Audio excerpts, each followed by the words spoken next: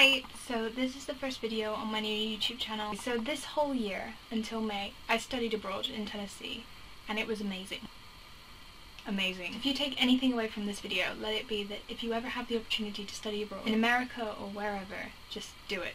Because I'm like 96.7% sure that you won't regret it. I got to experience a completely different culture, well not completely different, but different enough, and just completely different student life. I met some amazing people, and I know that some of them are going to be like my best friends for a very, very long time. And I learned how to line dance. I mean, what else could you really want out of a study abroad experience? When I actually started applying to different universities that my university has some kind of agreement with, I got chucked about a lot. Each time they were like, yeah, we'll take you, and then they were like, no, you've sent way too many students over here, none of our students want to come to you, so we can't take you. I mean, at the time, that really sucked. As it turned out, I wouldn't have had it any other way, because it led me to the one that I did go to, and I'm very glad that it worked out that way. So I've wanted to do the whole studying abroad in America thing since I was probably about 9. I remember it's because I used to be a big fan of Sabrina the Teenage Witch, and in that show she went to Boston College and it just looked like fun, so I decided that I wanted to do that too. So ever since it's just kind of snowballed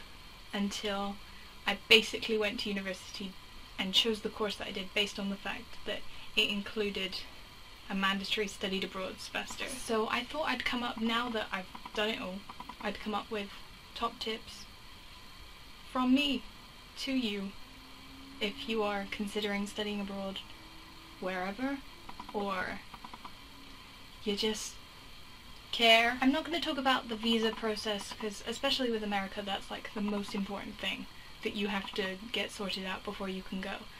But there's so much help for that already online, and it's really boring, and so all I would say about that is just don't put it off. When you fill out all the forms for it though, make sure you fill out everything correct, because I went through the entire day at the embassy waiting for my various interviews with all the names on my documents said my first name and then my last name and my last name again. I don't really know what happened. I got lucky, so make sure you fill out all your forms correctly and don't be a dingbat like me. Okay, so my first tip number 1 would be pack light. You're gonna buy and just acquire so much stuff that you're gonna want to bring home. I took over one big suitcase and a backpack, and I took over bedding and pillows, and that was all in there. Don't get too hung up on fashion when you're packing. The standard lecture attire of there is t-shirt, shorts, flip-flops, and probably topped off with a baseball cap. Just don't worry too much about taking a load of different options, is what I'm saying. What came home was 1.5 large suitcases, my backpack, and another cabin-sized suitcase, completely full and completely spot on the weight limit. I know this because when we were flying from Knoxville to Miami at the end, it was over the limit and I had to unpack things and rearrange everything and go and buy the cabin-sized suitcase. Flying around brings me to point number 2. Travel as much as you can. Take advantage of wherever you are. I think I did pretty well, because you get spring break, that's for a week. Then when we finished on the 15th of May, me and a friend went some places too. Also my family came out in April time and they had a car and they were there to see things, so I jumped in the car and went with them. The town I was in, well, it was a city, but it was a small city, a very, very small city. The closest town was Knoxville, which was like 30-40 minutes down the road, and so, I mean, there's good transport links from Knoxville. It's served by Megabus and that stuff, but I mean, I got to go to Nashville, Chattanooga, Gatlinburg, Pigeon Forge, the Smoky Mountains, obviously Knoxville. Then spring break went down to Atlanta, New Orleans, Swamp somewhere near New Orleans, and then after the semester went to Miami, Fort Lauderdale, the Everglades, Key West, and then thanks to the notable lack of direct flights from London to Knoxville, I got to see little bits of Charlotte and Philadelphia when flying in and out. Also taking advantage of where I am, I got to see Jamie Lynn Spears, yes, Zoe 101, the Swan Brothers, who I didn't know who they were, but I think they like won The Voice in America or something, but they were pretty good. Uncle Cracker, we just literally arrived at a place and then we were like, oh, it's an Uncle Cracker concert. Okay, we'll stay. And then Lady Antebellum, who I've wanted to see for ages. They were amazing. My third top tip is make a friend who can drive. Or if you're old enough and have the money, rent a car and drive yourself. Unless you're going to a huge city that has all the transport links a European could dream of, you're probably going to be a little bit stranded. The town I was in didn't even have a bus service. I mean, it was small enough that you could walk all around their place, but if you wanted to go to the next city, you couldn't really walk there. We walked to the mall once, but there wasn't like any kind of crossing or anything. And then we had managed to get into a car park, and there were huge like metal gates between the car park we were in, the road, and another gate, and then the mall. We just ended up getting a bit stranded. I was entirely reliant on the college's International House's weekly trips they ran to Walmart and Target to restock my stash of bizarre flavoured Oreos. And then obviously friends for going to the mall, parties, going everywhere else basically. Whilst we're walking on the pavement, minding our own business, following all the rules, whatever, we interacted with some interesting people. We were honked at, barked at, shouted at, called all sorts of names by groups of 20-somethings led in the back of pickup trucks. It just wasn't always pleasant to walk around, so just be warned. My next tip number 4, is probably more aimed at UK people. I don't really know how it works in other countries. Pay as you go doesn't mean the same there as it does here. It gets very expensive very quickly. Take your phone, make sure it's got a reasonable amount of top up, because obviously it would be expensive to use it there, but don't plan on using it. Use it for emergencies if you need it, sure, but take a smartphone or an iPod or tablet or something that you can pick up Wi-Fi on, and then get Viber, WhatsApp, Facebook, Skype, whatever. There's Wi-Fi practically everywhere. If you're on Virgin at home, you can download an app, I think it's called like Virgin Smart Call or something. You can make calls using Wi-Fi through your landline. I was using my phone to call through the landline, and I could call any UK landline for free from Tennessee. Tip number 5, forget about any diets or healthy incentives you have. If it's medical, then yeah, obviously you have to do it, but just don't even bother. But we were put on a meal plan. I had 14 meals per week. I mean, at first, all the interesting new foods you want to try them all, and we did, but it was very quickly we got tired of everything being new and we wanted things that we knew. So the answer of a lot of nights was cheesy pizza. Especially if you're a fussy eater like me, you're gonna revert to things that you know. If you're only going for a few months, just don't worry about it. Eat all the froyo and nice things that they have over there. Sort your health out when you get back. Tip number 6, just go for it in general. Everybody is so friendly. It'd be so easy for you to make friends over there.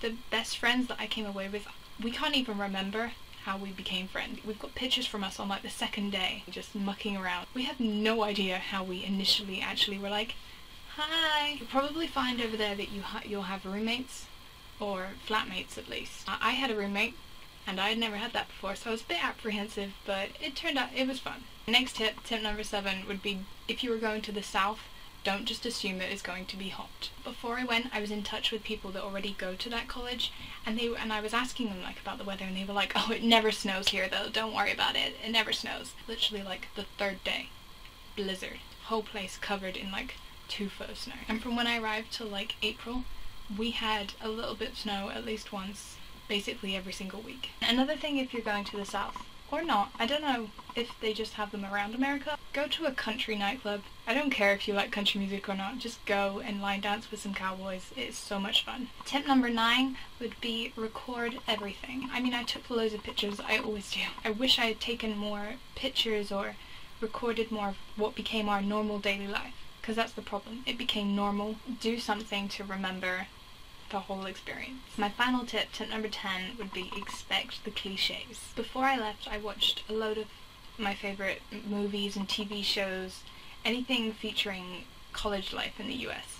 But I was just watching it for fun. Like, I wish I'd actually taken them more seriously and paid more attention. I mean, Americans would maybe disagree with me because they know the two things more intimately, but I only have my university in the UK to compare it to. Comparing it to that, the college life over there was basically exactly like it is in the movies. Everything from the parties to the furniture in the classroom, the frat boys to the amazingly talented theatre kids, and even the huge emphasis on the theatre and on the school sports team. Those huge billboards of Troy Bolton and High School Musical are no joke. Even red Solo cups. Do you know the cups?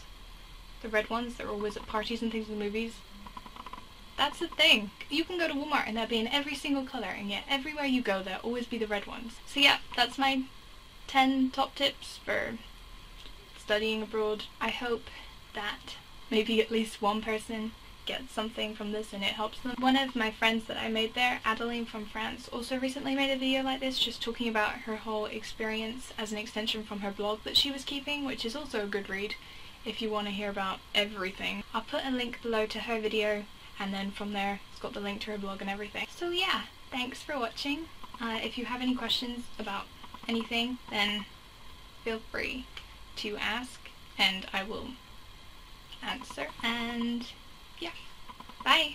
Baby, you a song, you make me wanna roll my windows down and cruise. You're gonna learn to love country.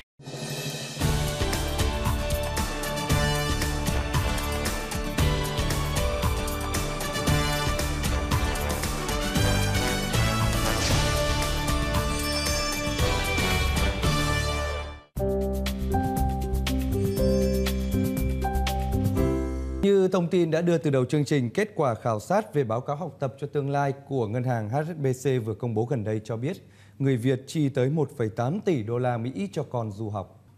Và theo bản báo cáo học tập cho tương lai của HSBC tiết lộ thì nhiều bậc cha mẹ đặt kỳ vọng cao về mặt giáo dục cho con cái. Hơn 50% phụ huynh cho rằng tốt nghiệp đại học là chuẩn tối thiểu cần phải có để con cái họ có thể đạt được những mục tiêu quan trọng trong cuộc đời. Cuộc khảo sát hơn 5.550 phụ huynh tại 16 quốc gia cho thấy 77% bậc phụ huynh sẽ cân nhắc cho con cái học đại học hoặc sau đại học tại nước ngoài nhằm để trang bị cho con một khởi đầu suôn sẻ trên thị trường việc làm. Tại Việt Nam, theo Bộ Giáo dục và Đào tạo, có khoảng 125.000 sinh viên Việt Nam du học ở nước ngoài vào năm 2013. Con số này đã tăng 15% so với năm 2012 và là con số tăng nhảy vọt kể từ giai đoạn 2008-2009. Sinh viên Việt Nam được cho rằng xem việc học cao hơn ở các trường ở Mỹ là tốt nhất trên thế giới và xứng đáng với khoản đầu tư lớn. Vào năm 2013 thì có khoảng 1,8 tỷ đô la Mỹ đã được chi trả cho các khoản chi phí liên quan đến việc du học ở nước ngoài, chiếm khoảng 1% GDP của cả nước.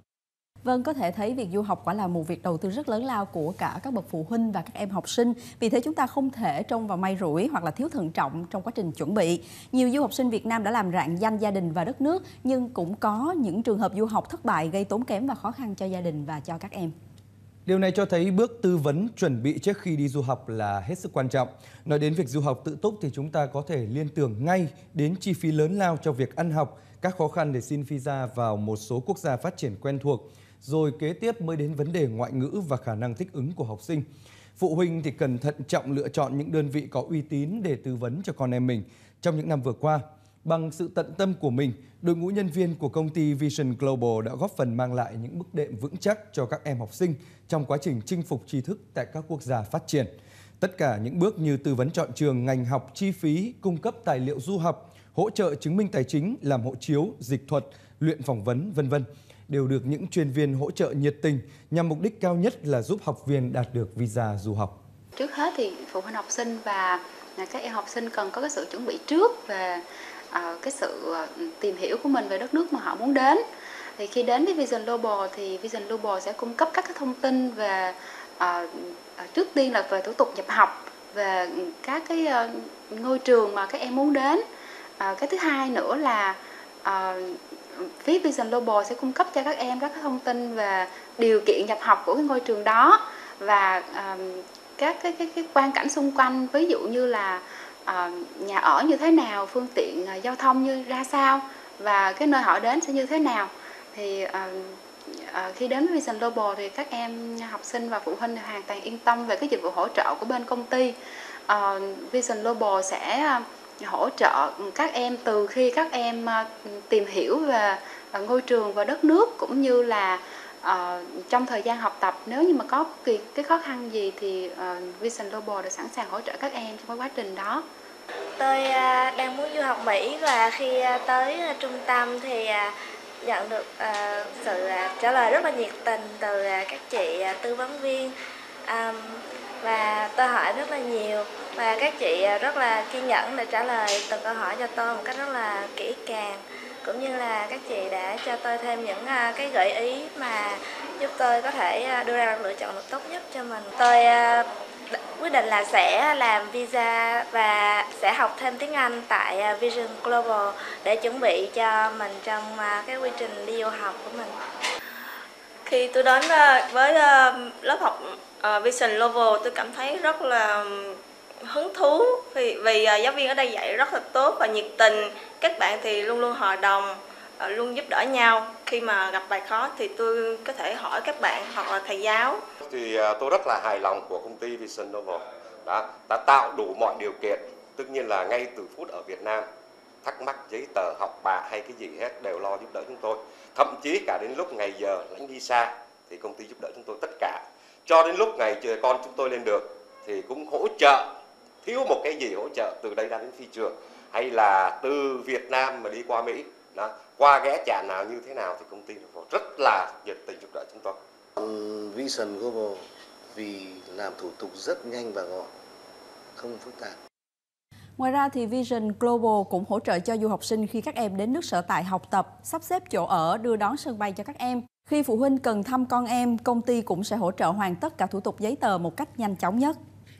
Vision Global có kết hợp với một số trường và một số tổ chức giáo dục quốc tế để mà trao tặng những phần quà, những phần học bổng cho những em học sinh xuất sắc có hoàn cảnh khó khăn, để góp phần thêm tạo thêm động lực cho các em vươn ra môi trường quốc tế và xây dựng cho mình những cái kiến thức vững mạnh để mà về phụ giúp lại xã hội. Với sự chu đáo, tận tâm và bề dày kinh nghiệm được các tổ chức giáo dục quốc tế công nhận, quý vị khán giả có thể yên tâm khi tham khảo những thông tin du học từ phía Vision Global để bắt đầu con đường ra thế giới của con em mình một cách thuận lợi nhất.